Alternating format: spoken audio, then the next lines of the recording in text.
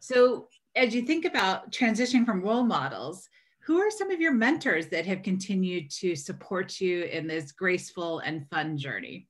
You know, I have been so blessed. I think about my entire career, um, amazing educators that I had the opportunity to work with, and amazing principals when I was a teacher, powers of invitation, tapping me on the shoulder and paving the way and giving me just opportunities to grow and to learn.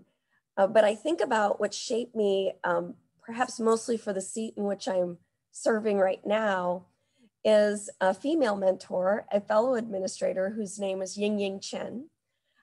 Ying, incredible, relentless advocate for kids. But some of my mantras have come from Ying, and one of those was always, "You are smart, you are powerful, you are intelligent, you are passionate leaders. I know the answer is in the room. We don't have to necessarily always go somewhere else to find it. Let's use each other. Let's think together on what we believe for kids.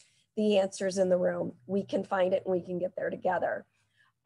Always sending articles my way and encouraging, and such a great coach. She always asked great questions for reflection even after a successful professional learning day, perhaps that we designed together.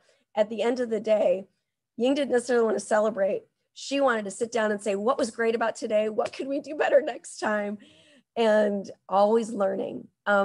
We lost her a couple of years ago to cancer, but the influence she had in particularly this community, was in a fellow school district that I worked in as well, called College Community. And her footprint is still everywhere there. And a great architect of design and of learning and advocacy.